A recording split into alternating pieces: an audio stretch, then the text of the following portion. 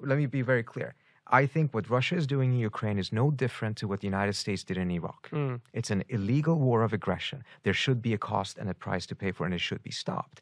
However, I'm not so sold on the idea that sanctions is going to be some sort of a miracle thing that will work this thing out, because the literature is quite clear in this. Sanctions actually is an escalatory step that tends to increase the likelihood of war. Right. You enter into that cycle thinking perhaps that this is an alternative to war, but statistically it actually increases the likelihood that you will be in war. 1. 2, your likelihood of lifting those sanctions are very, very small. Right. And you end up having long-term sanctions that destroy countries and societies. So, and particularly with these sanctions, it's not entirely clear what the Russians would have to do in order to get them lifted. That's one of the main problems. Yeah. That's one of the main problems. And the Russians, at least Putin, I'm certain, does not believe that these will be lifted anyway. So it's actually not incentivizing him to shift gear anyways, because he doesn't believe that they will be lifted. And the Iran case is actually a really, really horrible example in that, in the sense that the United States actually did lift the sanctions, tried to lift sanctions. But the lingering effect of the sanctions were such that businesses were still not going into Iran because they were afraid that the U.S. would do exactly what Trump did. Oh, my goodness. Now, so you tell me, how long, even if sanctions are lifted, it's going to take a while before international businesses and investors go back into Russia because of, A, fearing that this conflict is not solved in a stable way.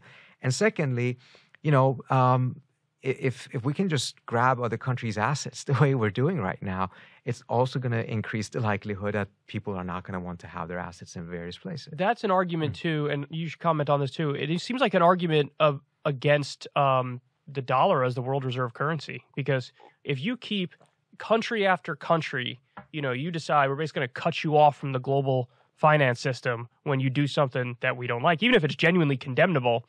That's when you start to think maybe you get some rumblings between Russia and China and perhaps India and some others, Iran, where they're like, maybe we should have a different world reserve currency because these guys are being a little too strict with it, and then you start to wonder, because as soon as the dollar is no longer the world reserve currency, that is game set match on the empire for sure. Yeah.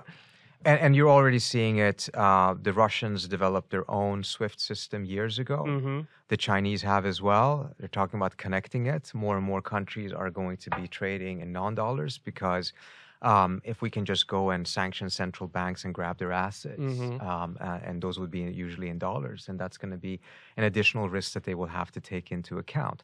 So I think what we're seeing is a confusion of priorities here, and a confusion of also what will the cost of this be? Because people are talking a lot about the energy prices going up, and certainly they have, and they will continue to go up if this crisis continues.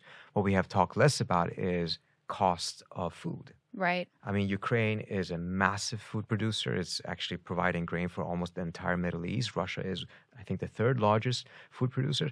A lot of that is going to stop now, and we're going to start seeing, forget about people being ticked off having to pay $2 extra the gallon when they're pumping gas into their cars. Price of cornflakes may double as a result of this. What's going to happen then politically here as well as in Europe? Did we think this through? Of, how do we avoid this so that this actually doesn't push us into a global recession? Again, not an argument that there shouldn't be a consequence for a country illegally invading another and doing what Russia is doing right now. I certainly believe there should be. But there were opportunities, in my view, that were not exhausted in preventing this altogether. And secondly, once we're down this path, how do we deal with some of these other consequences? Right. That we are just inescapable. We have to think it through. It's not necessarily an argument not to do so, but did we think this through? Do we have a plan on how to deal with this? Right. And that's what we've been reflecting a lot on, is that there's this sort of frenzy. So things that seemed unthinkable just a few weeks ago are now they're done. I mean, it was considered the most extreme fringe to kick them out of the SWIFT banking system just a couple weeks ago, and now that's done, and we've gone so much further than that. And the other piece of this is, you're laying out the sort of tactical strategic case. that the sanctions aren't going to deliver what you ultimately want them to. And in fact, you are probably making it more likely that we enter into a broader war.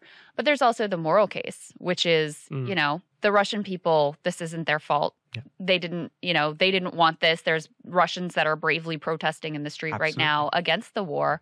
And this is going to be, of course, nothing like what the Ukrainians are suffering, but this is going to be very devastating for them as well. Yeah, absolutely. I mean, you cannot on the one hand say that Putin is a dictator that only listens to 6 people and then sanction millions of Russians that you have said have no say in this. Right. It is collective punishment.